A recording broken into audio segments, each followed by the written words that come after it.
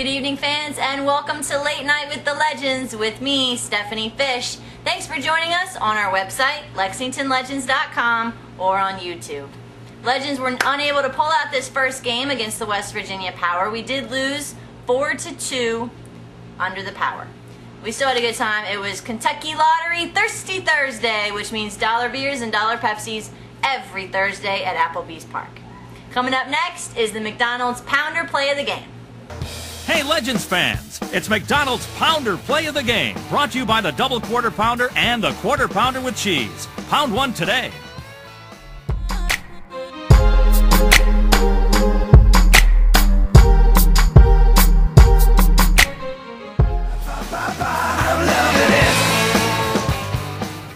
Keith Elkins is in the Maker's Mark Club to discuss tonight's game with number 5, Grant Hogue. And welcome back. We are in the Maker's Mark Club at Applebee's Park following the West Virginia win tonight 4-2 over the Lexington Legends. Grant Hogue joins us. He was on base 3 times tonight, Grant, and one of those nights West Virginia turned it around there fairly late in the ball game and took the lead, but pitchers had their way most of the way tonight. Very true. You know, I thought we played pretty well.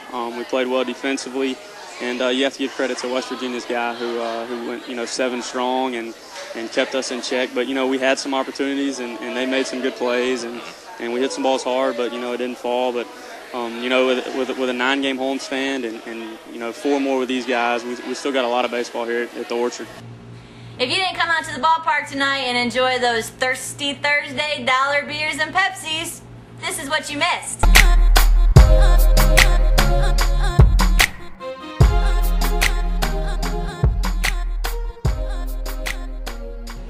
I hope to see you tomorrow night for Friday Night Baseball here at the Orchard. It is a 7:05 game time. And the first 1,000 kids through the gates, ages 12 and under, will receive a free Legends jersey. So you can come out here and enjoy the game and wear your very own Legends jersey. I hope to see you for Friday Night Baseball.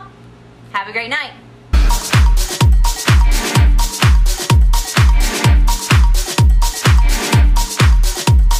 We're taking over the world.